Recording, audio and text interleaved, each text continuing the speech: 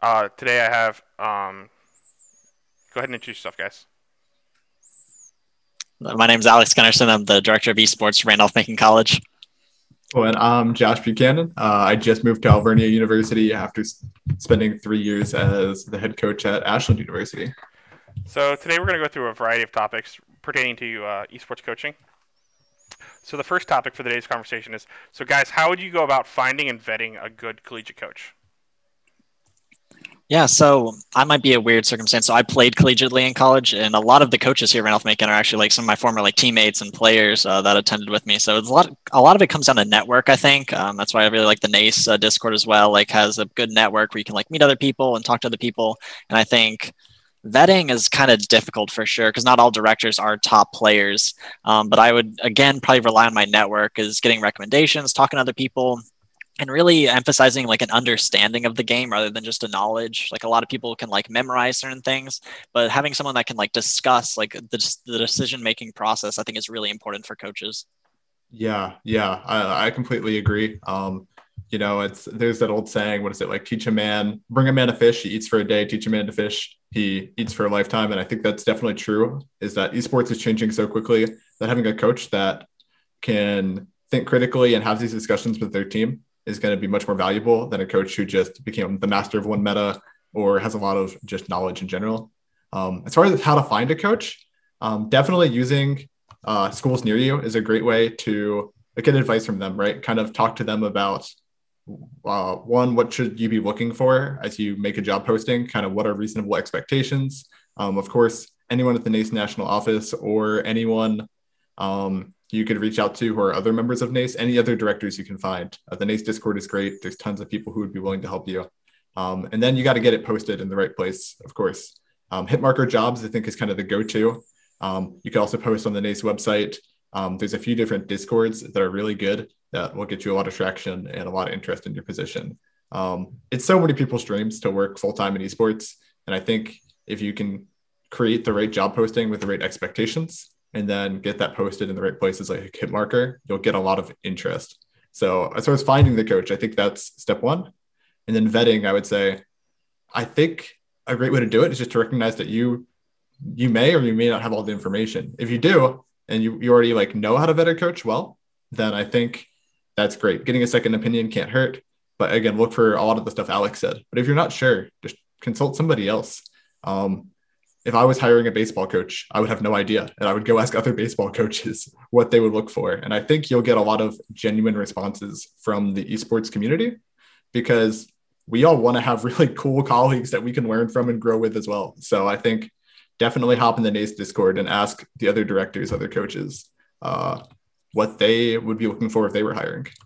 Yeah, a big emphasis I'd like to make as well is it's nice to have a high-ranked player as your coach, like they know the game really well, but it definitely does not guarantee that they're a good coach just because they're good at the game for sure. Yeah, totally. And again, it's a mixed bag there, right? Like you might have a high-level player who's a great coach. You might have one that isn't at all, and it just depends, right? And that's something that I think hopefully you as either an athletic director or an esports director can kind of get a feel for. Are they thinking critically? Are they able to communicate with others? Are they able to build consensus with their team? Are they able to lead? And I think those are things that you can kind of pick up even if you aren't totally in tune with the game. And of course, letters of reference, super good, just like any other job, right? Or maybe not letters, but rather just calls, right? Talking to people they've worked with in the past, getting a second opinion definitely does not hurt at all. And of course, just, and this will be a common thread, I'm sure I'm going to say this 10 times today, but find what fits your institution, right? What are your institution's goals? What are you expecting from your coach? And make sure that that coach wants to meet those goals, will enjoy themselves meeting those goals, and can do the job. Because every school is going to be looking for something a little bit different from their coach. So in the world of coaching, right?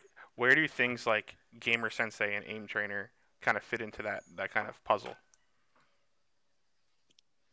It's definitely a start. It's a good way to meet a lot of people. I think at the end of the day, if you can interview more people than not, it definitely helps. So I think that's a great start. And then using that network to really like narrow down that search and like find the person best for you, I think is a good start. Yeah. I know.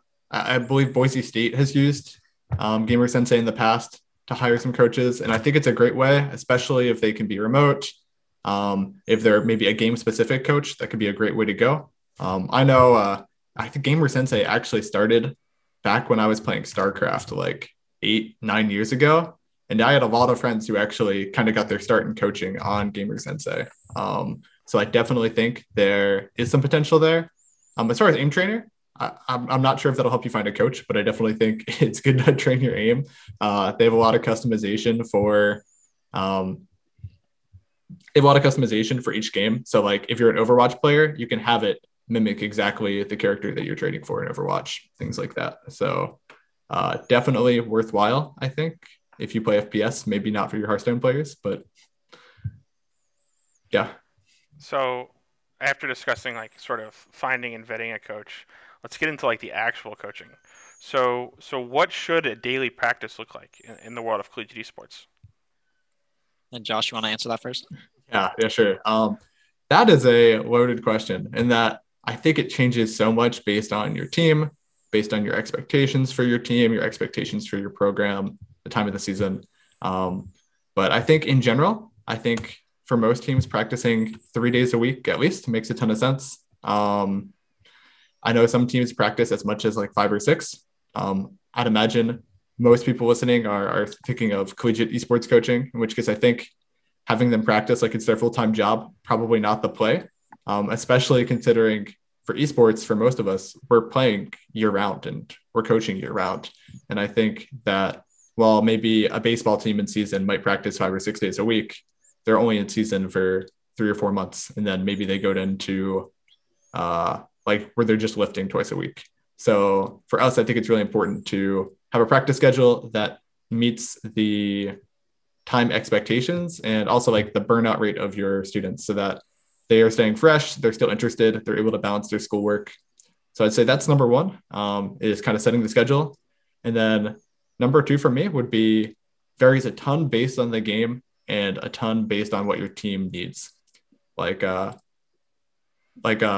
we started at Ashland, our Overwatch team was all gold and platinum. And to be honest, with a team that's mostly gold and platinum, like you can work on teamwork all you want, and it's still going to help, but not nearly as much as helping them improve individually. So we spent a lot of our practices doing what I call peer coaching, where one player would sit behind the other player as they're laddering, and then they would kind of talk through the game together. And then they would also, after the game, kind of pick up on a couple things and occasionally go through the VOD. I think things like that, things like VOD review that focus more on the individual are really good when your team is a lower level. But as your team improves, maybe focusing on teamwork, doing more VOD review, or just getting tons of scrimmages in is going to be the play. So speaking from my own coaching experience, I've had teams, and it seems like all they want to do is scrim. What kind of value do you place on scrimming? And then what other recommendations do you have? Because as you've stated, teams of varying skill levels require various remedies. They require different sort of practices. So what kind of value do you put on scrims, and what kind of value do you put on other things such as VOD review or your peer coaching? I don't know if you want to take that, Alex, or if you. Yeah, if you want I can. I'm really glad I let you go first, Josh, because I was going to give them like a default practice. But yeah, you're absolutely right. Like it does vary a lot based on the game and stuff. As far as scrims goes, like at least for a rule of thumb that I like to use, and this is maybe like controversial, but I really think that scrimming down is really useful. A lot of people are always looking for teams better than themselves and like learning from their mistakes and stuff. But I think there's a lot of value in scrimming teams worse than you as well, because you can like limit test more, you can like build your confidence. Like there's definitely value in that as well, depending on your team. Other things I would add in with practice would be a lot of the boring stuff like just aim training, team discussions, theory crafting. There's a lot that goes into practice. And something I really emphasize is you got to be practicing something. If you don't have like a theme in mind when you're going into practice, like we like to do a huddle to start all of our practices, and you kind of like talk about what you're going to work on that day. Because if you don't have a theme, if you don't have something you're working on, then you're just playing the game for 2 hours. So really focus on those things and throwing in some of that boring stuff that people don't always do at home. Like it really makes a huge difference. Yeah, I totally agree. I think intentionality in your coaching and in your practices is very, very important. I think that honestly, that's probably one of, I'd say the 2 biggest difference makers between someone trying to improve on their own and someone trying to improve inside of a team environment is that the first one is that intentionality, and the second is the motivation. And I think if you can find a way to, in your practices, to keep your students motivated by doing things they think are fun, letting them see that improvement, and then be very intentional with what you're working on, that can be big. Another thing I'd emphasize is that if you're picking a theme for the week or a theme for the 2 weeks at period, or even just a theme for this practice, if it's a small concept, pick one thing, maybe two, at the most, maybe three things to work on at a time. If this was a mistake I made when we first started doing VOD review with our Overwatch team, because I initially 3 years ago did not know much about Overwatch. I was kind of thrown into it, had to figure it out, and kind of make it work. And we would go into VOD review and we would pick out like 8 different things that we thought we could do better, or we thought we were doing wrong. And then we would go into scrims and everyone would be focused on something different. And I don't know if you ever tried to improve at 8 things at the same time. It's not easy, you know? It's kind of like I imagine like people when they like try to like, in New Year's comes around, they try to get healthier, they try to like lift, and they're like, I'm going to change my whole lifestyle all at the same time. I'm going to start sleeping better, eating better, getting exercise. And almost always they end up failing because it's hard to balance all of those things. So I think identifying either through VOD review or through your observation of the team with your coaches, your analysts, yourself, your students, I think picking 1 or 2 things and running with it can be big. And you'll see much more improvement that way than trying to focus on a lot of concepts at the same time. We had a big projector in front of all the arena, in front of all the PCs that we'd use for VOD review. But like when games started, or when we were like either solo queuing or scrimming, whatever we were doing, I'd take like 2 bullet points and just slam them on the board and be like, "This is what we're working on today." Whether it's staying grouped or in League of Legends, like warding better, whatever it was, we had 1 or 2 concepts and that was it. And we're like, "This is what we're focusing on today." Yeah. And I really like Josh's point about like motivation and like burnout. Like that's definitely a big thing in esports. It's very difficult. It's such a mental game. And when you have themes working on it, it's more than just winning the game. Like you can lose that scrim and still like it's a win because you like got better at whatever theme you were working on, like whether it be communication or aim or whatever. So that's a huge thing. And also like with the burnout aspect, just talking about the game. I think that's like my big takeaway that I'm going to say over and over again today is talking about the game is a great thing because nothing gets me and a lot of people more excited to play the game than talking about it. Like grinding the game for 8 straight hours of solo queue, that's what's going to burn you out. That's miserable. But like talking about the game, theory crafting, that's like the exciting stuff that's going to keep you going and keep you motivated. Yeah. I think it's really, really good for me, especially like when you can when you can make the things the team's idea, you know? Like I found that things that I tell my team are important, sometimes they believe me. You know, I think they respect my game knowledge in some games to some extent. But when it was their idea and when we can get the team all on the same page that this is what we need to be working on and this is what we need to understand, it goes a long way. And I think you'll find, especially on something like an Overwatch team or a League of Legends team, you're going to have some people where that is their jam. They are going to love to talk about the game theory craft. And you're going to have some people that do not want to think about it at all. And I think that's okay. I don't think you need to force those people to become like, you know, big students of the game, but I do think you need to make sure that they're on the same page as their teammates, you know, and that the teammates let them do their thing, you know, because some people, they overthink, like they get out of a VOD review session and they overthink everything they just thought about or just learned. And then it gets in their head and they aren't able to play their game in scrims. So again, I wish I had time to talk about how you can cater to every single student's needs, but it doesn't work that way, right? Like it's something you kind of have to learn. But every student's going to want something different. And I think for me, this is just my opinion, of course, that it's VOD review and being engaged with VOD review, while it is critical and important, I don't think it's something that you can expect everyone to be invested in equally. And it shouldn't be something like, I don't know, like a baseball team running drills or, you know, running laps where it's like, well, you're not interested in VOD review. Like, I don't want to work with you. Because some people, they just aren't those kinds of players, right? They're more intuitive. And I think if you can get them engaged and have them participate, but not, they don't have to be the most enthusiastic person about it all the time to be a meaningful contributor to your team, especially if they contribute in other positive ways to the team environment. So we've talked about VOD review a lot. We've like kind of like hinted around it, but explain it. What is that? What is that process? What are you looking for when you're doing that? So a big thing, and it's kind of like going on what we talked about before with like keeping themes. I think most of the conversation for a VOD review should be at the beginning, like before you even start. Like you don't just like go and buy and like turn on like, all right, let's see what we got today. Like know what you're looking for before you go into game, and I think it makes it that much easier to like recognize mistakes and keeping it to like one or two themes. You definitely don't want to like nitpick every single mistake. Like maybe if it was like a one-on-one kind of VOD review, but I feel like that's almost like a waste of time for a team atmosphere. I also really like to focus on like the positives, like really like shout people out when they make a good play, like really make them feel good, because like that positivity is really motivating for a lot of people. Like not all students take feedback the same way.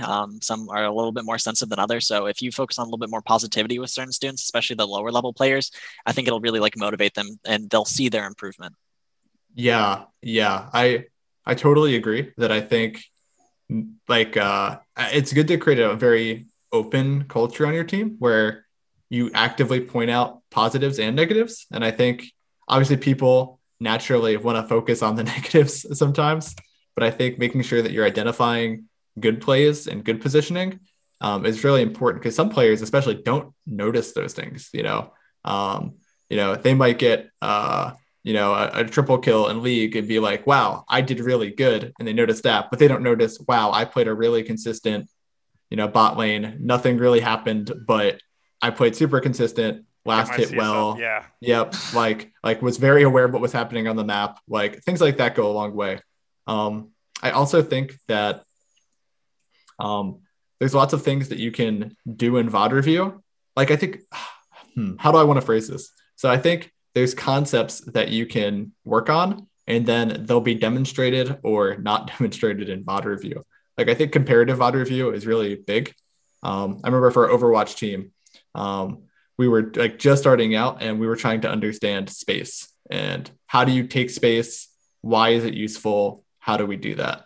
And what we did is we did a VOD review of our VOD before that.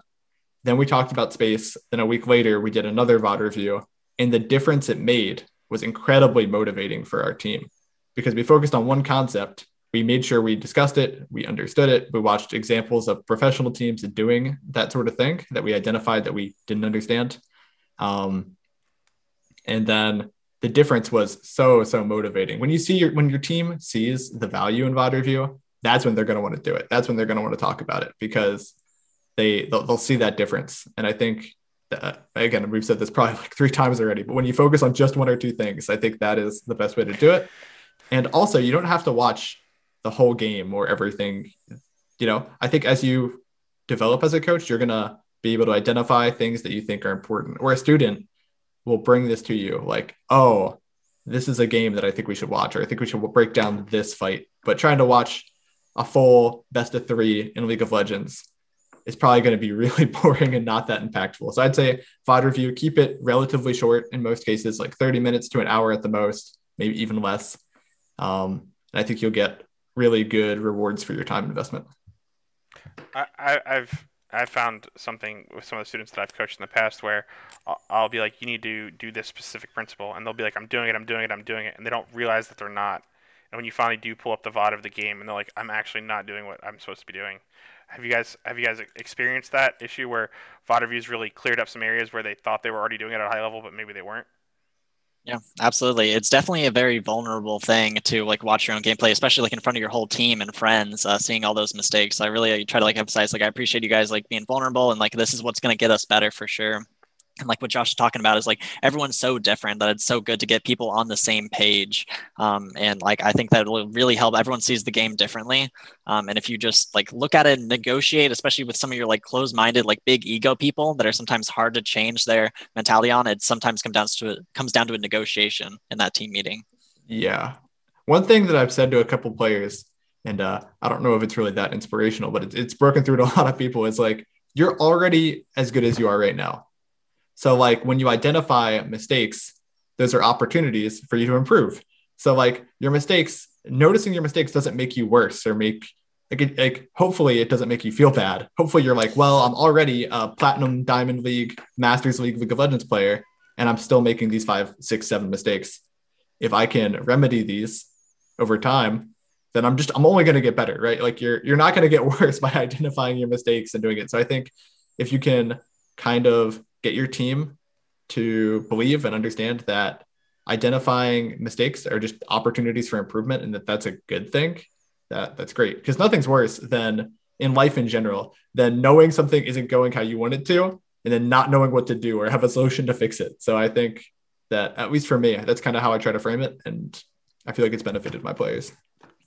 Switching gears a little bit, so it seems fairly easy to keep kind of your starters engaged, but how do you go about keeping your subs engaged? How do you keep them interested in the program? How do you retain them? How do you keep them learning? What is your philosophy when it comes to your subs? Yeah, that's difficult. Yeah, that's definitely probably my biggest barrier with esports right now, because it's not like traditional sports, so you can't really like get subs in there. There's usually a lot of like skill gaps and stuff. Like to add on like what Josh was saying with everyone's like different, is like I actually arguably look at more like motivation gaps rather than skill gaps, and I get people on the same team that have that same motivation, same mentality. And like the subs might like not care about the game as much, they may not want to put in as much work as some of the starters, even though they are like top level players. I want to keep that culture like on the starting lineup. But with subs, what my strategy is, and of course, like I've tried a bunch of different things currently, is almost creating like a second team where you take your subs and you take a couple starters and you make a second team competes in like a second league. And that still gives them that opportunity to compete, engage. And I think that's like the most fun part. I think subbing them in, we've had some difficulties. Like there are ways to do it, but I think like giving them the opportunity to compete despite being a sub is like probably the most positive thing. Yeah.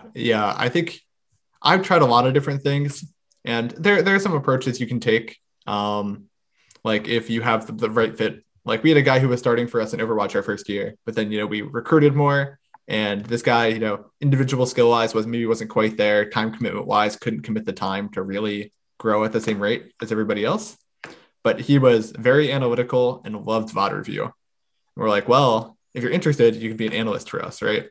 So I think identifying opportunities like that, or someone who can make a really good manager who loves the organizational stuff, those are like the what I'll call kind of the easy outs, if that makes sense. And that it gives them an opportunity to be engaged. You appreciate it because, I mean, we all take all the help we can get. Like that is great. If someone wants to help our team be organized, that's awesome. But not everyone will be the right fit for that. So I think what Alex said is just keep them competing. I think that is big. If that means that you have a second team, even if it's not that you have your more serious league, like, maybe your TESPA, your NACE, your whatever, your CLOL, right? And then maybe you have a secondary league. That's a great way to get them involved, because if they're just sitting there at practice and they just have to watch the team play, or they just have to solo queue or whatever they have to do, like there are going to be times that happens that you can't really help too much, but they're going to lose motivation quickly. And I think definitely find a way to get them competing. Obviously, an ideal way to do that is to have enough for a full varsity and academy team / JV team. That goes a long way, but you're not always going to be in that boat. So I think what Alex said is like, if you have 8 League of Legends players, maybe you have like your quote starting 5 start in one league, and then you have like your most motivated 5, or the subs plus 2 people who really just want to keep competing, play in another league. But I think keeping them competing and making sure they know that you care about what they're competing in and that you care about their progress, it goes a long way. But JJ, that's a tough one, man. that's a tough one. I struggle with that big time. So on another end of the same topic, how do you approach a player who is maybe, say, challenger on a team full of plats and golds? How do you keep that student engaged? You want to start, Josh? Yeah. Oh man, again, another really tough question. I'm glad you're asking it, because these are tough, and I think if anything, it's good for the other coaches to know that we struggle with this thing too. And I think, to be honest, I think one thing that you might want to talk to that player about is that kind of what their expectations are, right? Like hopefully heading into the program, they kind of were aware that that's what they were jumping into, right? And that you have expectations about kind of, basically, I think it's important that you're showing that player that you're invested in them and their career or in what they want.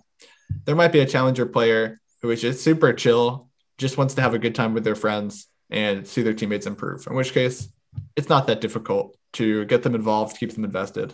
But if you have a challenger player that wants to be professional and the rest of their team is gold, or wants to make CLOL finals and the rest of their team is gold, like it's tough, right? And I think at that point, You need to work with them and just be honest and upfront. Be like, we're not going to make the Seawolf Grand Finals this year with our team that is, I guess, maybe plat average because you're challenger and the rest of the team's gold, right? Or diamond average or something. And try to figure out what are they looking for. How can we best accommodate that? How can we support you and your individual goals, right? Like I know we were in a similar spot where we had a player who was playing in a ESCA advanced for CSGO, and the rest of our team had never played in anything higher than Open or IM. And what we did is we talked to the team and we kind of had almost an open discussion where it was like, hey, Hunter really wants to keep going in this league and he wants to be able to reach his goals individually while at the same time helping us grow as a team. Are you guys okay with kind of accommodating our practice schedule so he can do both, right?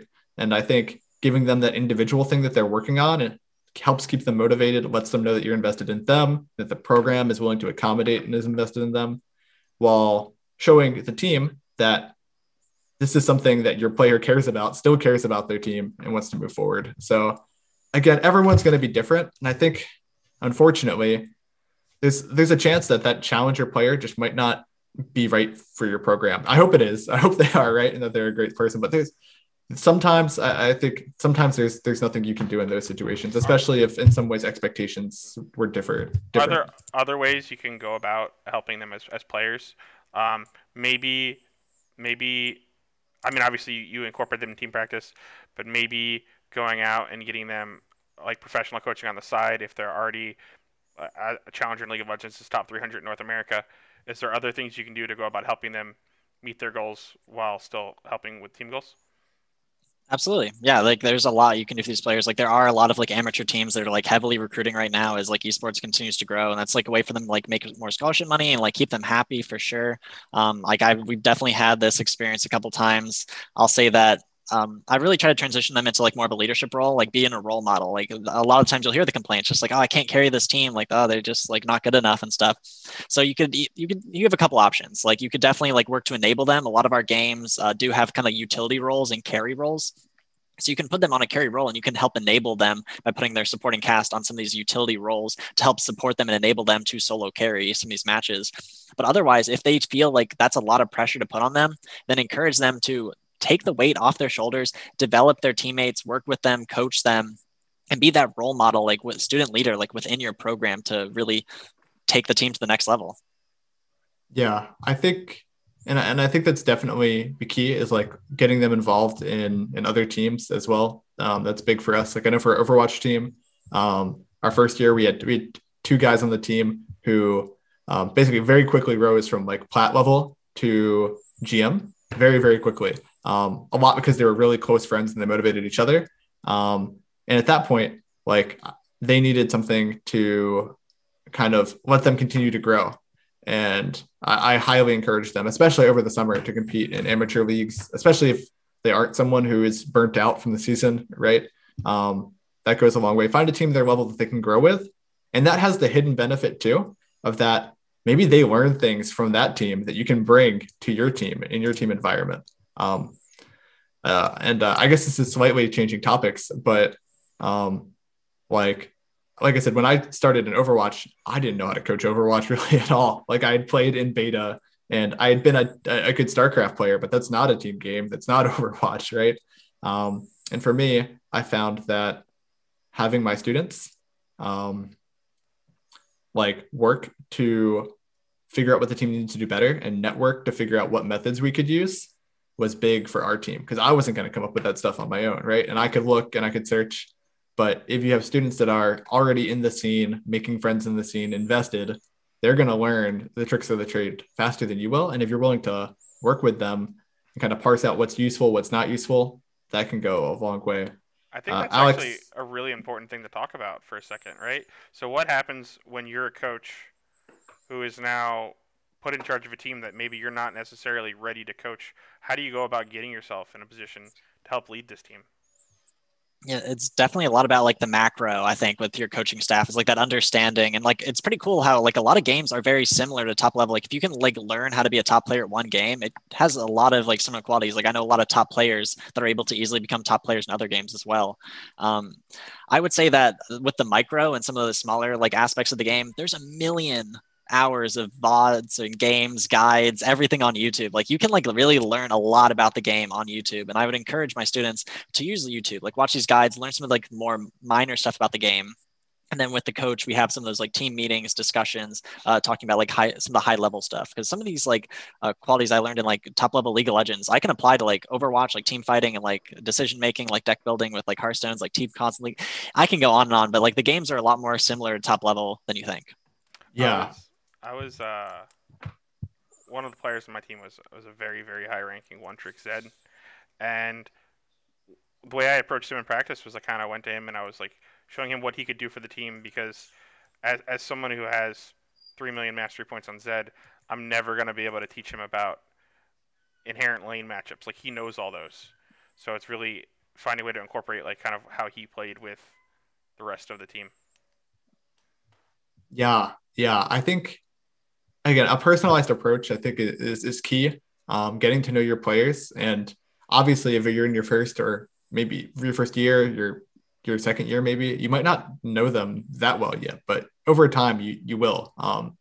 Like I don't think someone should go into their first week and try to learn everything about their player styles, right? That comes naturally over time. They're sitting with them in practice, but I think different things will resonate with different players and can let them learn without you having to have all that direct knowledge, right? Like there might be a player that loves to learn from guides, learns from YouTube videos. They can kind of dig into the body of knowledge that's out there and pick it up really quick. There's going to be some people that cannot be bothered to watch a video, right? Or maybe they can bother to watch one video, but they're not going to sit there and watch a ton, right?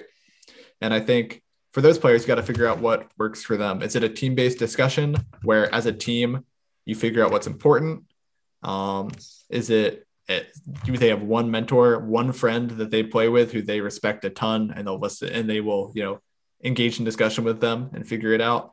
Are they someone who just grinds out games and that works for them? Some people that works for. I think most people, they're a rare breed. I don't think that happens very often, but some people that works for. So I think taking a very personalized approach is good. And if I just had to give like a one kind of catch-all tip that has worked for me is that if I don't know the specifics of a game, I do my best to understand the broad concepts, and then I try to get my team talking. Like I learn just enough to get my team talking. And once the team gets talking, then it's important that you identify where the conversation's going and develop consensus. Consensus, I think, it goes a long, long, long way. You can get your team playing from the same point of view, kind of the same paradigm, or at least understanding that they want to focus on the same thing because they've mutually identified that this is something that's important. I think that goes a long way. And I think that's something, just to be clear, I think that's something that should not be done sitting at your computer playing the game while that's happening. I think obviously like spur of the moment in game, you might need to make some adjustments. That's a different thing. But I think it's very important to have some time where your team just sits huddled up, sits on the couches in chairs, whatever, outside of the computer area and talks and discusses like, what are we going to do? What do we think needs to happen for us to change? Or what do we need to do to take it to the next level? And if the team's on the same page, that goes so far. Absolutely. Yeah, I think this might sound kind of cheesy, but a good coach might not have all the answers, but a good coach definitely knows the right questions to ask. So to switch gears a little bit to make sure we keep everything moving, do you guys have a physical aspect to your practices? Do you guys do workouts? Do you guys do stretches? What does that look like for your individual programs? Yes, in our huddles before and after practice, where we like talk about what we're going to practice today, and like at the end where we kind of like recap what we learned. We do our stretches, hand stretches, like posture stretches. It's all like very important. I know I messed up my hands a lot with like Super Smash Bros.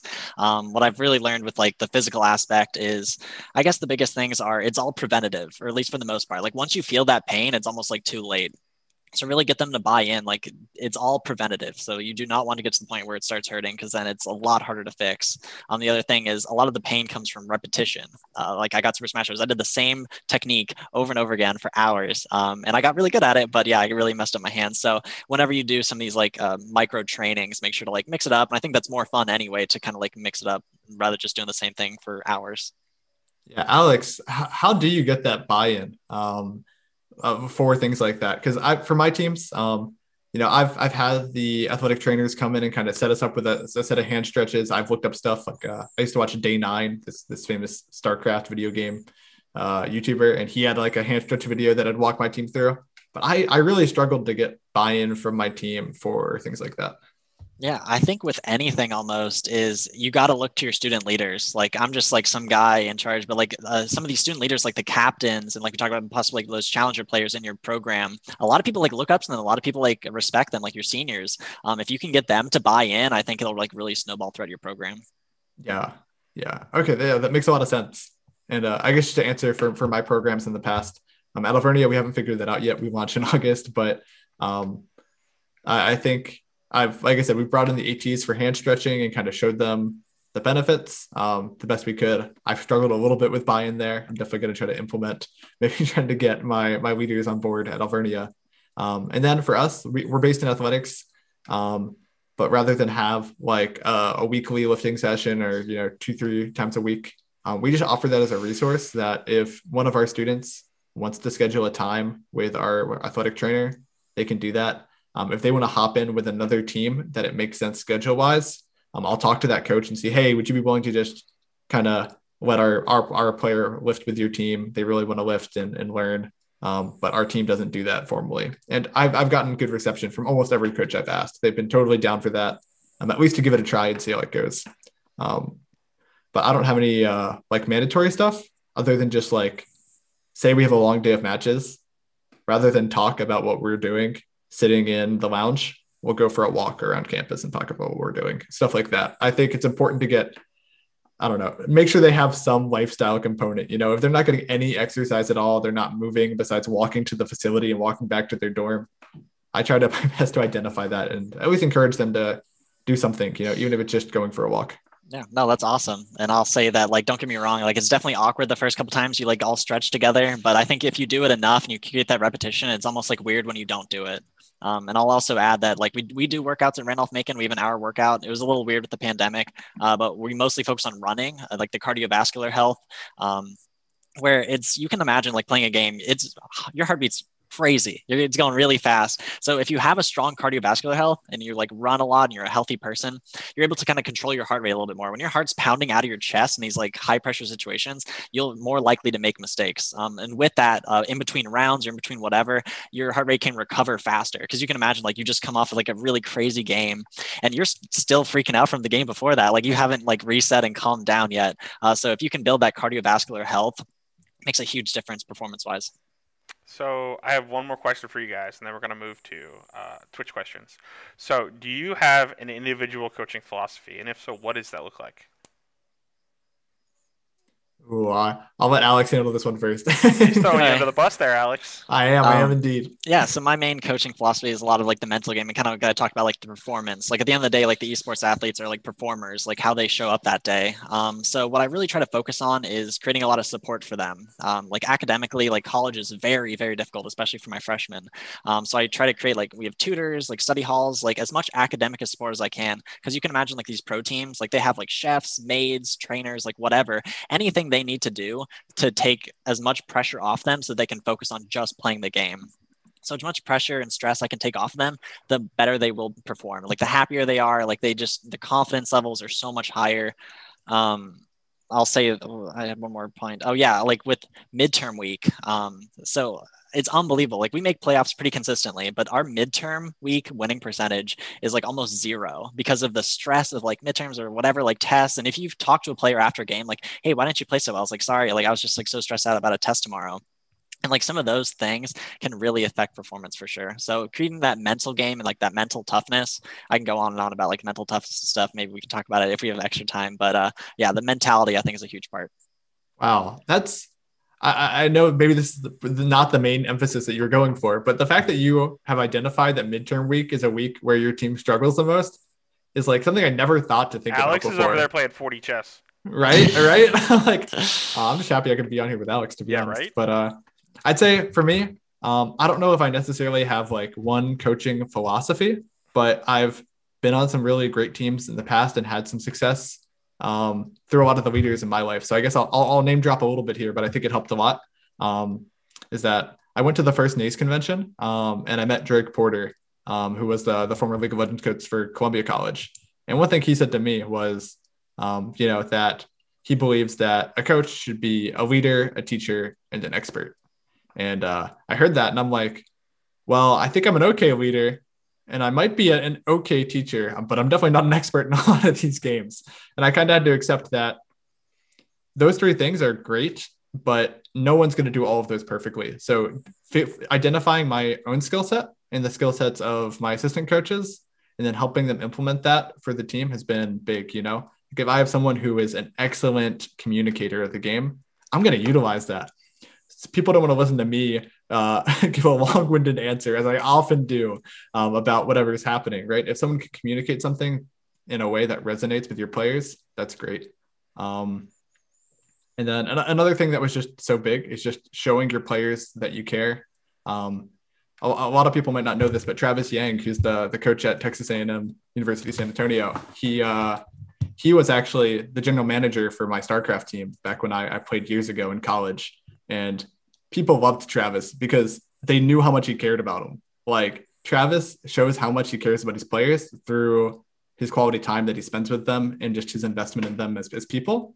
And that made our team so motivated. We had like 2 years when we were playing in the World Championship Series. I wasn't quite good enough, but my teammates were. And the motivation was so high because Travis was so involved and everyone wanted to do their best for Travis. And I think if you can show your students how much you care about them, that goes much further than anyone could ever realize. And I guess just the last thing is just, and I hit on this before, is just developing consensus on your team is so big.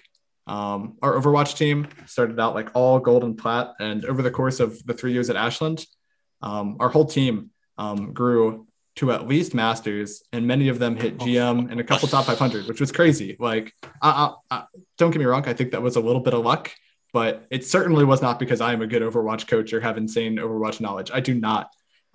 It was because the team got really invested in each other, kind of hinting back to what the Travis point, but also because we were able to develop consensus on our team about what we wanted to work on, and we were able to incrementally grow, working on one or two things at a time throughout those 2 or 3 years. So I think that can go a long way. Yeah, I like that a lot. Yeah, lead by example, Josh. I like it. All right, so I'm going to grab a couple viewer questions, and I'm going to throw the first one at Josh because you seem to be the FPS expert out of us three. What role does aim training software have in coaching and player development? So I feel like I've had successful FPS teams, but I am definitely not an FPS expert, to be honest. But I know, at least from my experience, that my players use it pretty consistently, whether that's the aim training software or it's like the in-game resources. Like our Counter-Strike team was pretty good, and almost all of them spent, I would say, on average, at least an hour a day doing deathmatch, doing like either various aim trainers, aim bots in the game, anything they can do to kind of improve their mechanical skill. And I think that's a discipline in FPS, much like you'd see in traditional sports. I think you need to be willing to put in the time each day, or at least a few times a week, to get that mechanical skill. Because if you're not doing that to improve, somebody else is, right? So I think having that consistency is good. We used to have a player who would sit there and legitimately, like, there were some days he must have been listening to music and jamming for like 4 or 5 hours doing aim training. And I think that is not the ticket. He did not see more improvement than the people who just spent 30 minutes to an hour a day doing it. So I think just a little bit of time each day can make a big difference. So next question was asked: is it better to have one coach focus on 2 or 3 games, or or you have one coach per game? And main reason this question is asked is because there's definitely a limited budget going around for collegiate esports teams at the moment. Yeah, I would say that. So my philosophy with esports is I think once you get up to like a diamond-ish level, which of course that's different for like every single game, but like a top 5% level, it becomes a lot of execution based and a lot of like the more micro aspects. I think like it's a lot of macro like ideas and negotiations and like talking up until then. And I think if you have like lower level teams, you can get away with just kind of like we talked about just getting communication going with the teams and like talking about asking good questions. And then once you get like a top level team, it's like Diamond Plus, you probably need to bring in a professional to help find those like little tiny mistakes because they're very few and far between at that point.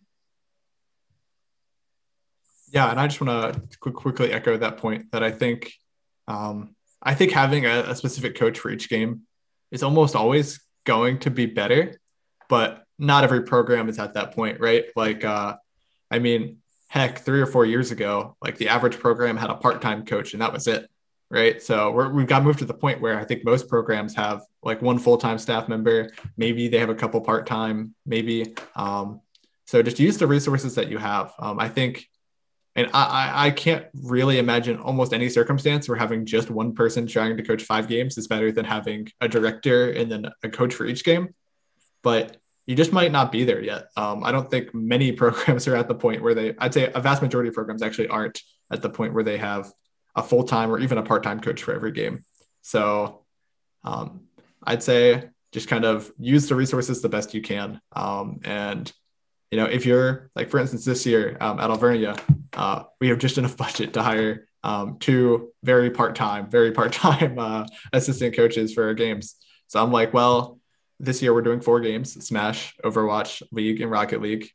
I have some experience coaching and playing Overwatch and Smash, so I'm going to take those 2 as the director, and then I'm going to have the part-time positions be Rocket League and League of Legends, which I have 0 qualifications to coach. So maybe this is not super good advice, but use some common sense, right? In that you may not have all the resources, to just identify what you do have and then implement that the best you can. So sort of on the same subject, what is your thoughts on having, say, an FPS coach that's in charge of CSGO and Valorant, and then maybe a MOBA coach that's in charge of League of Legends and Dota, but sort of like branching the coaches off into genres instead of specific games? I would just say that I think a big thing about it is having someone present at the practices. I think it's very difficult, especially with the pandemic, how like people are so spread out, like playing from home. If you can have someone present at the practices, like a staff member, it makes a huge difference because I think they'll take it more seriously. Like it leads to more practice and less playing. You can like maintain the structure that way. So and depending on how that staffing goes, like if you have a big enough program, you will need like multiple staff members and stuff. As long as you have someone there, I think it's very beneficial. Yeah. Yeah. And I just wanted to add on to Alex's point, I guess before we move on to JJ's question, is that I think the staff member there is actually so important, especially if there's someone who is, I mean, as expected to be engaged, right? Watching, making sure the team is focused, identifying things that at least you hear, maybe even with just communication wise. I feel like almost anyone can help as a communications coach, even if you don't necessarily have all the game knowledge. But I'd say, like, even if you're just a one-man show for 4 games, 5 games, like I would even recommend that like 2 practices a week where you can be there and be engaged is probably better than 3 practices where the team is on their own trying to figure things out, or 4 practices. Obviously, I think for most games, you probably want to try to get in a little more than 2 times a week. But I think just echoing his point, having someone there to guide the team goes such a long way, even if it's just someone who they're like, wow, this person cares enough about me that they're going to sit here during our practice, even if they have no idea what's going on, and care about us and try to help us keep organized and help us be successful. I think that goes a long way. A question that came in from, looks like from Boise State, is how do you feel about other coaches evaluating you? That's a tough one. Alex is staring up in this face. And that's what I think is difficult about a coaches. And you see it all the time with like pro teams, is like, how are coaches measured other than just like wins and losses? Like, you guys don't necessarily see what goes on in the background. I appreciate this opportunity to kind of like talk about more the behind the scenes of what we do at Randolph-Macon, but yeah, I don't know how a coach would judge another coach based on anything other than just like wins and losses to an extent. Yeah. Especially from the outside, but maybe that's something we should be doing. Like, I haven't heard about too many people doing this, but that's a Yeah, great it idea, sparks to like an be entire honest. thought, right? Right? Like Well, it's a light wow. bulb. Well, I don't know who the staff are at Boise State, but there's some smart people. We should listen to them, because like, I think that's a great idea. Something to One keep in thing mind. Oh, go ahead. I'm sorry. I was going to say, one thing that I think I would do if I was going to try to implement something like that, is maybe have a conversation with one of my colleagues who I feel like would be willing to donate some time to us, talk about our team and how I currently approach coaching, and then what my goals are and what I think I'm doing well, what I'm not doing well. Then I would have them observe our coaching session, and then I would get their feedback afterward. That way they know what I'm trying to do, what I think I'm doing well, and then they can evaluate from that standpoint. Because I think if you have someone just hop in a practice and say what you're doing right or wrong, I mean, coaching has so much potential and there's so many things you can do that, they're probably going to have 50 things I could have been doing better and 50 things I'm doing great. So I think that could go a long way if you wanted to implement something like that. And who knows, maybe I'll be having Doc Haskell hop in one of our practices one night. So I think we have one last viewer question, and it's do your programs have mandatory study hall? Yes, we do. It's based on GPA, anywhere from 1 to 4 hours. And yeah, we get a bunch of gamers into a room and they'll study together. Fortunately, as like a small private school, a lot of my students have like classes together, so it makes it even easier. And we also have some tutors as well. But yeah, 1 to 4 hours every week. Yep. We've tried a whole bunch of different things at Ashland, and then going into Alvernia. We tried kind of the study tables where people could go in whatever time they were free, and it found that because they weren't in a group, I felt like they didn't get much out of it. We had people going in as groups, and that was a bit more successful. I think what we ended up having the most success with was having students basically have a certain number of hours that they have to either spend with an academic advisor. At Ashland, we had an academic advisor just for athletics specifically, and she was awesome. So if you have someone like that on campus who's like a rock star, like, do it. Shout out to you, Elizabeth. You helped our team so much. Thank you.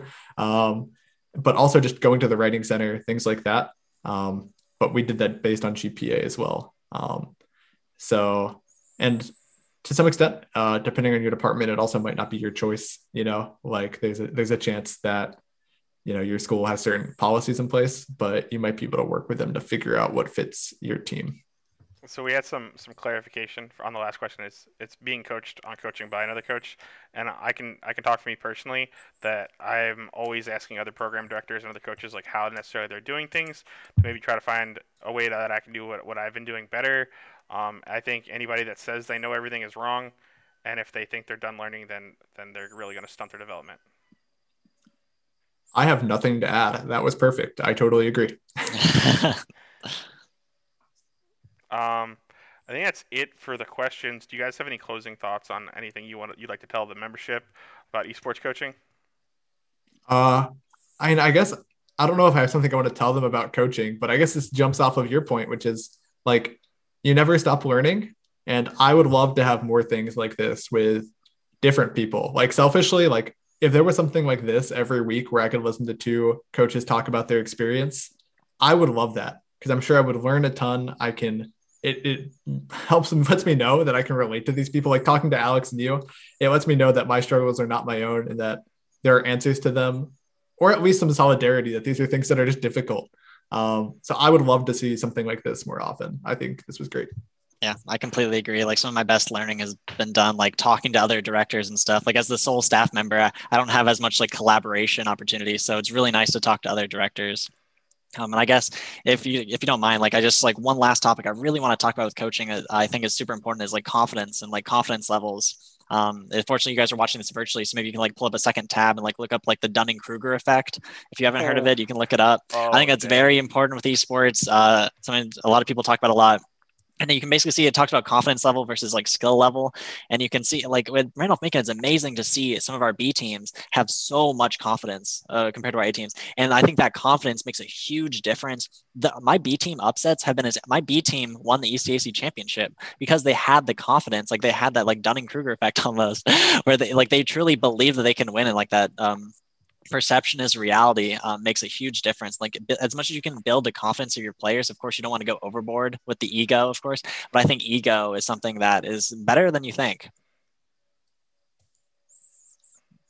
Yeah, I totally agree. And confidence is a weird thing, how it develops. Like I've heard someone say that you develop true confidence by doing something over and over and over again until you're confident that you can do it, right? And I think I agree with that.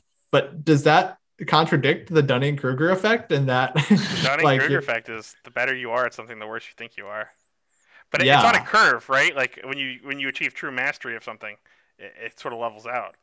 yeah. So that's an interesting one. I think that's something that could be its whole own panel. And That's something I reference a lot. Alex, I might snag you sometime and talk about that. Awesome. All right, we're gonna wrap up here. I want to go ahead and thank everybody for coming out and watching and supporting us and being in Twitch. And I'd like to especially thank the people that ask questions because you've really contributed to the discussion. And I wish you guys to have a great rest of your day. Thank you. Awesome. Thank you, JJ. Thanks, Alex.